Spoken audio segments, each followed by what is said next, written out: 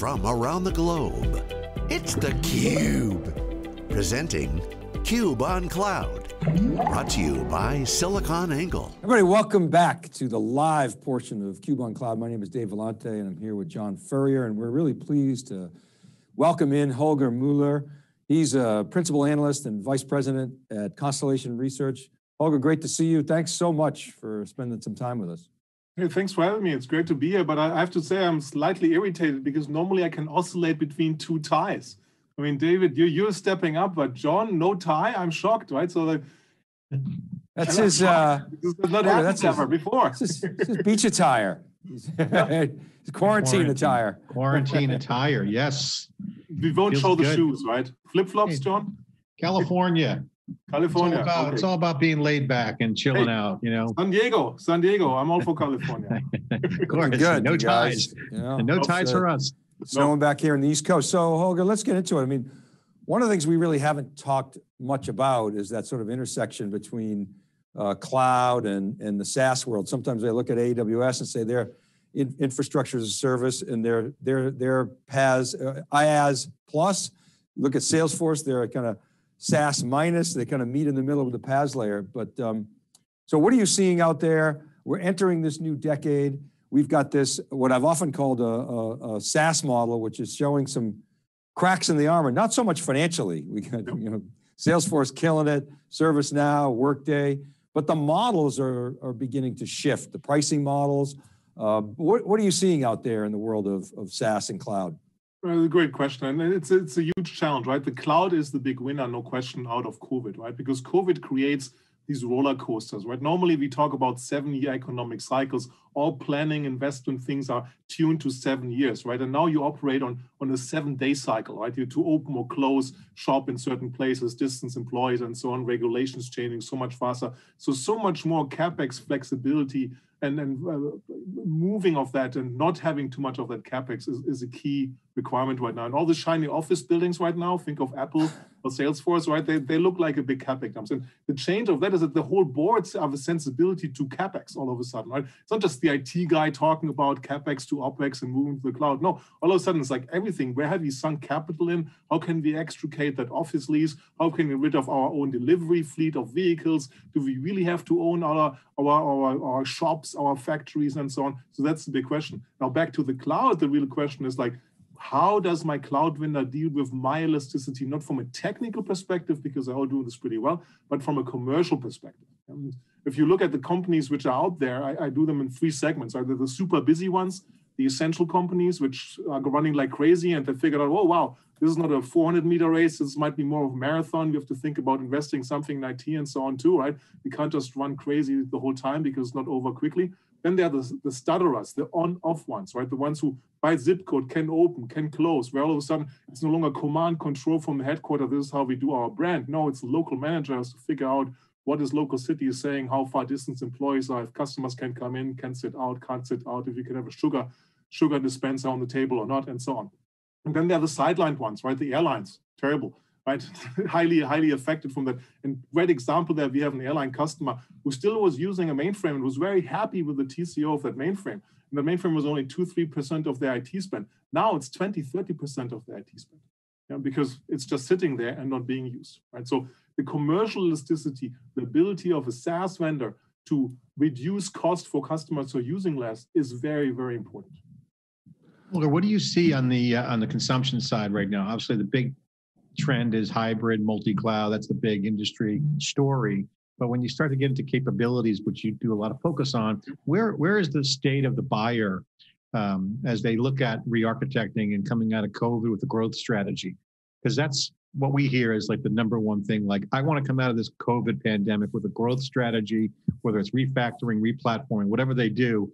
Where are they? Where are customers at right now from your perspective?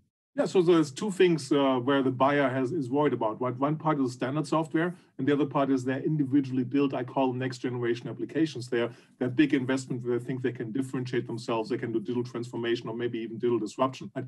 All of these have to move to the cloud. Right? Anything you've done before, which was localized. I was on the chat earlier here around Microsoft talking about Synaptics, and we talked about in the chat together with Robert Hoff and another colleague about like how the elasticity is really crucial and how that was done wrong by Cloudera and Hortonworks because they had so many customers on premises. And you need to have this elasticity for a big data lake because you cannot size a big data lake, right? But this was a lesson learned before. With COVID now, if I build something strategic internally and I run it internally with all the ups and downs, depending on which of the three segments I have to be very flexible. I also have to be super careful what kind of cloud is my SaaS vendor on, right? Not every cloud is the same. And we see some of the first generation SaaS vendors, most prominent Salesforce and Workday, they sit on a cloud which they operate themselves. That means they bring up the CapEx for the data center, they man the personnel, they buy the hardware and so on. And they cannot have that elasticity commercially to companies which are in the stutterer segments on, off, only operating at 30, 40, 50%, can't even tell you how much of us are working in the second quarter and so on. And the sideline ones who are like, I don't know if I'm going to be in this business in half a year from now. Right? So very, very hard from a commercial perspective. So the buyers are learning for standard software. I need to understand that my application provider is sitting on somebody else's public cloud. So they can have the commercial elasticity for me to give me the rates and give me only the consumption I need. Sorry, David. Yes, so your point about, SaaS vendors keeping the cost down. So you're right about Salesforce. They started, in the late 90s, there was no public cloud. Yeah. Workday, maybe they're moving some of their analytics to the public cloud, but they're still stuck. ServiceNow, with multi-instance, they're building out their own data centers. And so that's a real challenge. And then the other thing I wanted to ask you about is pricing models. So you're seeing what I would call a flawed SaaS pricing model, not flawed from the vendor's perspective, they love it, but from a customer's perspective, you're getting locked into terms, maybe 1 year, 2 year, 3 year, you're paying in advance, or maybe if maybe you're paying quarterly. I think about when United Technologies sold the helicopter, the Sikorsky. They've orphaned, like 15,000 Oracle licenses. The customer had to eat, Lockheed Martin had to eat all the downside. Mm-hmm. The vendor just got the upside. Right. And so you're seeing companies like Datadog and Snowflake with true cloud consumption pricing models. Do you see that as really disrupting SaaS vendors in the coming decade? Well, that is the value proposition of software as a service. The more service you use, the more you pay. The less service you use, the less you pay. And ideally, your service is tied into your business success, which pays for the cost of that, right? The problem in the past has been that, like you correctly said, there was no public cloud architecture. There was no way for the CapEx to be flexible when Salesforce and Workday started, as an example. And the interesting aspect is that you have to find a way to tie your consumption, your IT footprint, to what you're doing in your business, right? This is why gig workers are so successful in this part, because I don't have to have an employee and I can scale. And companies, as they don't scale on the hardware side and servers, they don't scale in FTEs anymore on the people side. And that's where you need the flexibility to be able to scale as your business needs from a skill and from a capacity perspective. What about Infor? I mean, Infor, Charles is not there anymore, but friends don't let friends build data centers was kind of his mantra. Yeah. And I see them there, so they're on AWS. They actually, now Koch Industries, of course, bought Infor, so they're in it for the long game. I actually see them moving more toward a consumption model because, what do they got to lose, right? They got to disrupt. So that consumption pricing is... It's Koch, right? I have to bring that in. Koch Don't worry. How do you say it? Koch. Cook means cook in German, so yeah. Okay. So I mean, that they're in to me is something to watch. Infor did everything right. I mean, Charles' famous statement at AWS Summit in San Francisco, 2014, I was there. I never explained to so many people who Infor is, like at that conference, because it was all developers and Charles was presenting there. But they have the option to run AWS since 2013, 14, right from the get-go, right? They provided both. And what you see at Infor is a massive interest of Infor customers to get rid of their on-premise install, which was something they offered, and to move to their cloud version. Yeah, I mean, their problem is it's this huge loss in install base that's slow to move. But for the new stuff, problem, right? But the HCM stuff looks good, and if they can come up with a disruptive consumption pricing model, again, it's working for Snowflake, it's working for Datadog. I think that's an exciting prospect. The challenge for the SaaS vendors is, do you want to really go down to the cost plus model, which many of the infrastructure PaaS companies are doing, right? Because they just say, I'm going to charge 20, 30, 40% premium. Here's your Amazon bill, and I'm going to charge that on top, right? The question for SaaS is a little harder because usually they have to invest into software longer. There's this thing called support and maintenance because you have to legal compliant, you have to support maybe some older versions. So their margins are generally thicker, right? And it generally is like this all the companies give you commercial elasticity up. You can always buy more, but getting less, that's a really hard thing. And that's what has to be introduced and will be a differentiator. But the point for me as a technologist is I cannot even offer that if I'm a first generation SaaS vendor, because I'm still having to pay for the data center, even if my customers are not using it, right? I might have to migrate it. Everybody gets a heart attack migrating data center, whatever. I might move to the cloud quickly and have some quality issues, God beware, right? So that's really the challenge behind this. The first thing for a buyer is to see, can my SaaS vendor have commercial elasticity when I need it? No, they're stuck, right? Go ahead, John. Sorry. Holger, I want to ask you about, since you brought up Salesforce, what do you think about the Slack acquisition? Because that's a really good point around looking at the value. They paid a lot of cash for it. Salesforce, it's a one product company, and they bought a lot of people in with acquisitions. They're pulling the Cisco, as Dave calls it, model, the old days, just acquire everything. What's your take on that deal? We have to change our view on Salesforce, right? So there's 2 inflection points on the commercials of Salesforce in the last 12 months, right? Traditionally, Salesforce has always been about sales, right? And I sold my CRM startup to SAP last century, right? So the rule in CRM was always sales eats service, and marketing, forget about it. There's not much license revenue in this, right? You've seen the history of it. And Salesforce was always a sales one, and sales was number one. Service revenue overtook sales revenue last year. And then platform revenue overtook them both. Of course, helped by the Tableau and MuleSoft acquisition. But Salesforce now is a platform company. And this is how the view you have to be from the Slack perspective. And Slack gives them just more license growth revenue to keep up their sky-high valuation, while they hopefully are winning some time and saying, here, shiny new object, Slack here, with some fantasy to redefine sales and service process and chat, while they hopefully move their architecture to AWS, which is their declared goal, as we talked about earlier, and figure out, and that's the biggest challenge in my view for them, what is the future of CRM? And which same thing. Leader have a responsibility to say, this is the vision how CRM should be done in the 21st century. Yep. What is the future of CRM? What is your take? What's your analysis? And weave in Tableau to that, because that plays in. I mean, Slack, Tableau, keep that valuation up. Yeah. So it's easy to buy. And this is the other key thing. It's very hard to be a standard software application vendor these days, because the business best practice of the 21st century have not been established. Everything that we know from closing books, running manufacturing runs, purchasing goods, are set up from the finite computing world, right? Where you say, oh, I'm a 5,000 people company. I'm going to implement SAP. Somebody coming in and sizes that server for me. Please not too small, please not too big. So it's right at the right amount. But now we live in the era of what I call infinite computing, where for the first time, key compute resources, storage, networking, compute are unlimited, infinite practically, right? I always use the example, we know nothing is really infinite, but think about the example you want to build. You're next to the beach, John, right? This weekend, you want to build the biggest, baddest sandcastle in the Furrier family, right?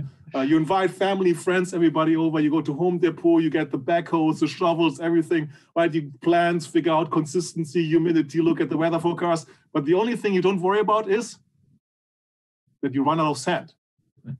Right? The sand is infinite for building sandcastle, right? Compute, all of a sudden, computing resources have become infinite, and that changes all the best practice. And that means for SAP, for Oracle, for Workday, and so on, you cannot rebuild business best practice because nobody's going to tell them how they're going to do business. You don't need to bring sand to the beach.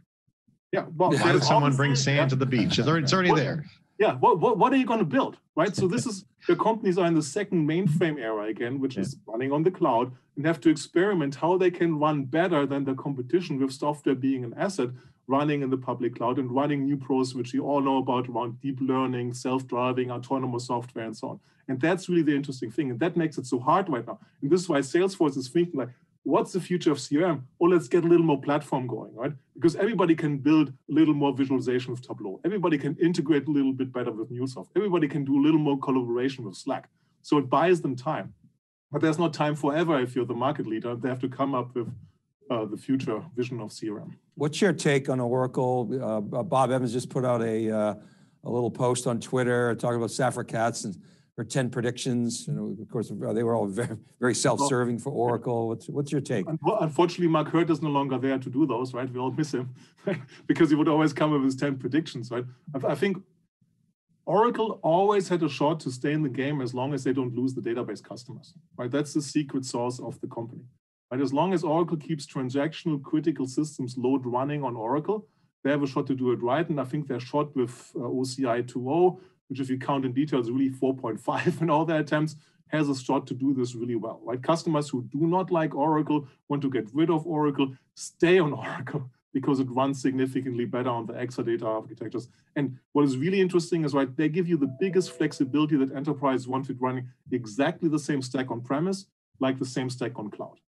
But nobody else is doing this, right? We know the whole trend was since 2 years with Outpost, of Azure Stack, and so on. And the competitors are slowly bringing up similar features, which gives every CTO, CX always, did my team pick up a dependency? I can't use this thing to local, right? Because I need to have data residency in Europe. I need to have performance because the cloud is not there. There's no cloud data center in that country where I have to be, and so on. Right, so that's the interesting development in Oracle. And Oracle's doing a really good job on the database. If you look at 21C, they launched it last week.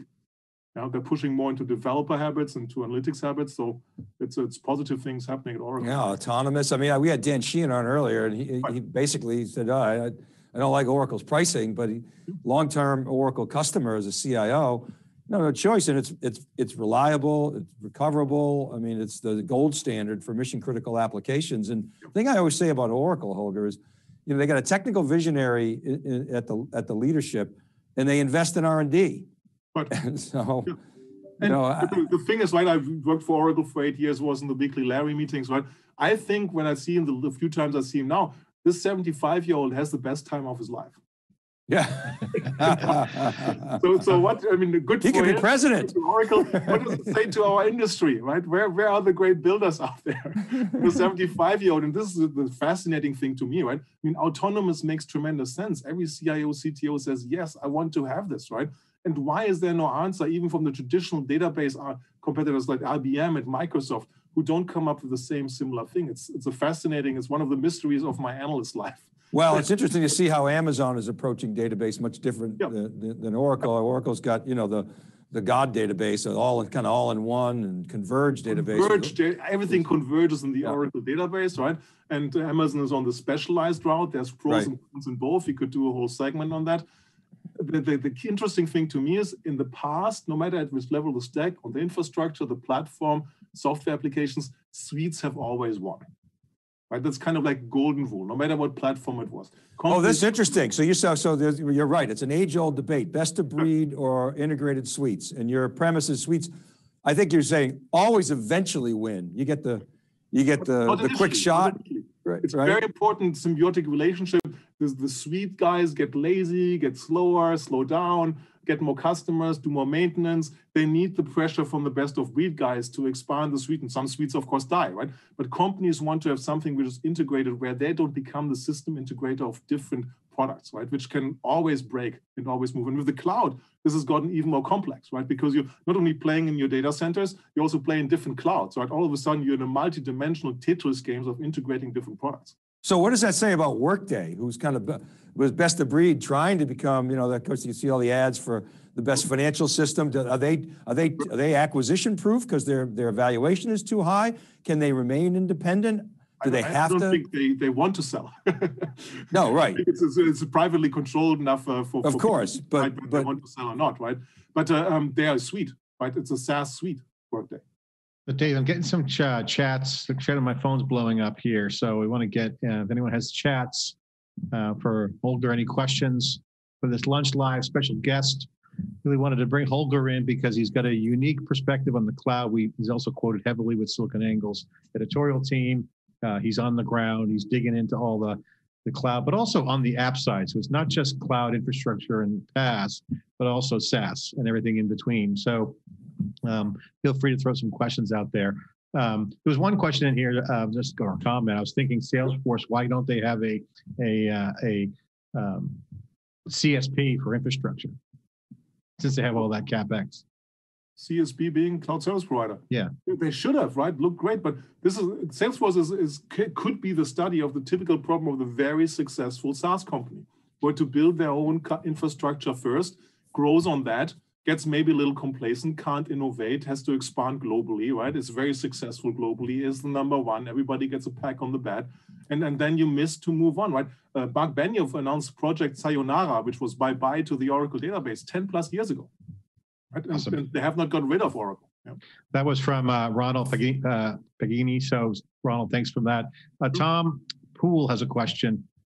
He says Holger's great, but no, that's Don Klein. So Holger's great. Great guest. Tom Poole, Holger, how do you see AWS Outpost today and next year? Oh, great topic. It's great. I just finished a research report on Outpost, which is in editing, so stay tuned for that. But Amazon is catching up on the whole, what I call the next generation compute platform, which allows CXOs to move workloads seamlessly between the public cloud and on-premises, right?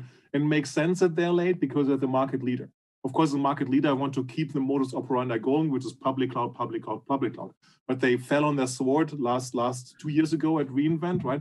They built out the scope of that, but it's only a small portion of what I can run on premises with Amazon. Very interesting because we talk databases, right? Effectively, Amazon gives me Amazon database as a service, right? For RDS and for name escapes me, for the second service they support on Outpost, right? So I get database as a service, and Amazon became a hardware competitor because you also could just run VMware and run on whatever you want, right? So Amazon is in the hardware business.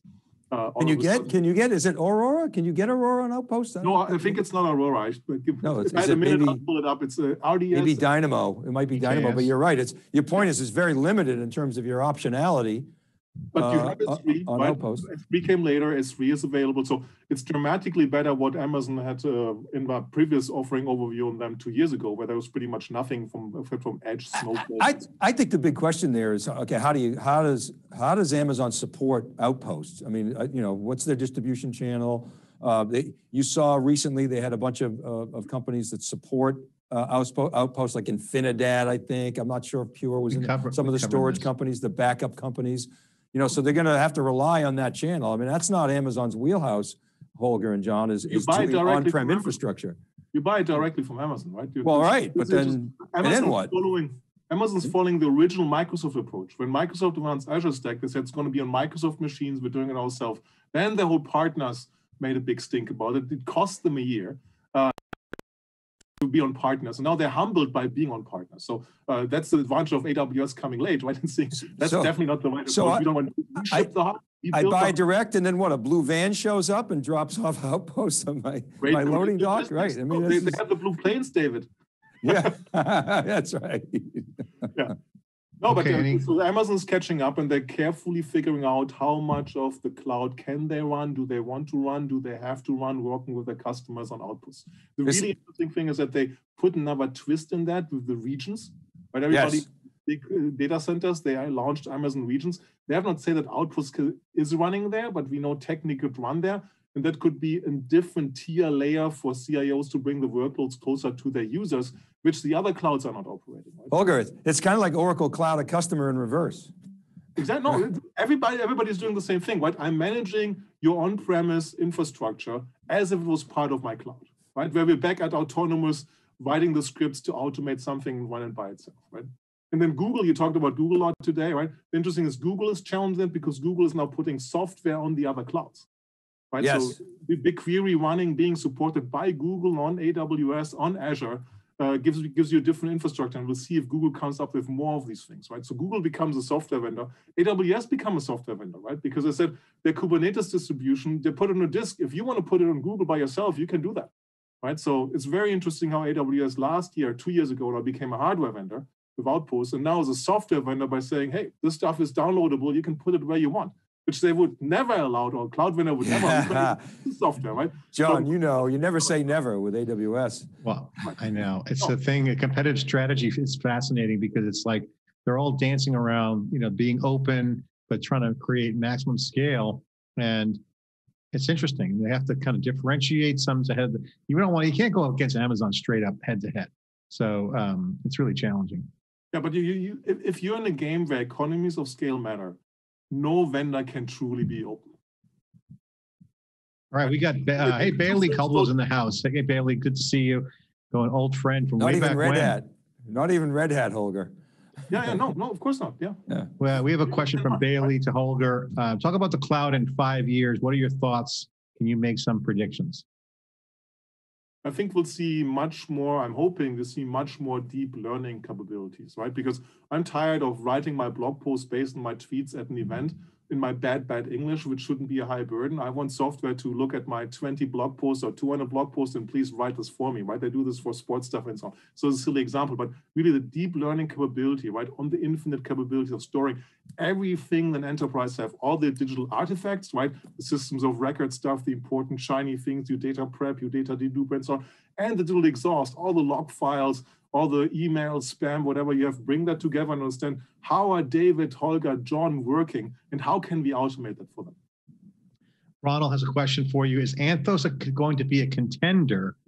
Will it move the needle for Google Cloud and its enterprise aspirations? Yeah, great question. Yeah, no, absolutely, right? Anthos is a game changer in the sense that for the first time, a cloud provider went on premise and then went on premise across the multiple clouds with BigQuery. So they have to have a roadmap now for 2020, Thomas Curry and co, to say what else is coming. But this is the only chance, I think, for Google to get significantly market share apart from their 2-3 years lead they have on the AI side. But that's a whole different segment. Jeff brings up a question. I'll just kind of add to Jeff Smith's question about, he says, note the legacy HPE and other people, sales execs, Amazon's hiring. I noticed that as AWS is trying to be more enterprise, because they own the startups, they get that, obviously they win the big deals. Google's trying to be very enterprisey. Microsoft's got it in the bag. They got the enterprise down. They've been there, done that. And they're evolving, they're doing that. Clearly their play is to convert everyone over. Google and Amazon are hiring a lot of EMC, Dell people, HPE. What's your take on that dynamic? Because I'm seeing a lot of resumes and CUBE alumni in particular moving to clouds from the legacy data center guys. What's your take? Sales is a relationship game. If I know you and you trust me and you bought from me once, you might buy from me the second time or the third time, right? And if you had a hard time to sell me your old hardware things on premise because I don't want it, but I like you and I sold both from you successfully in the last 20 years, now that you have the right product, it's great, right? Talk to Rob Enslin at Google, right? So same Rolodex, right? Knows everybody around the world and all of a sudden has a shiny, new, never been dreamed of possible SAP non-available product available at Google, right? So it's like a first-round draft pick. You get to just put a new jersey on. Same game, different jersey. Yeah, but new tools too, right? So it's not the same person. You're the same person, right? People like you for being the person trusting you in the relationship, but you have a totally different bag of tricks, right? This is coming back with your player of choice.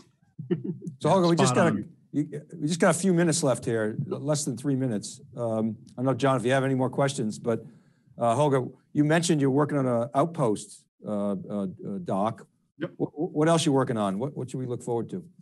Yeah, so there's a lot of work around, I'm working right now on enterprise application platforms doing a market overview. So the PaaS capability of the SaaS vendor is super important, right? To make a pop culture example, right, from Linus at the Peanuts, right? His comfort blanket, right? The PaaS system, the enterprise application platform is the comfort blanket for the SaaS vendor on something we talked about already, business process uncertainty. People don't know what they have to do. They don't know what to extend. They know they can't build a 30s vertical. Companies want to differentiate themselves. So the ability to use a lot of standard software, but differentiate myself is super, super interesting. That's my major focus for this quarter, enterprise application platform. Great stuff, guys, thanks so much, Holger. Awesome, as always, having you.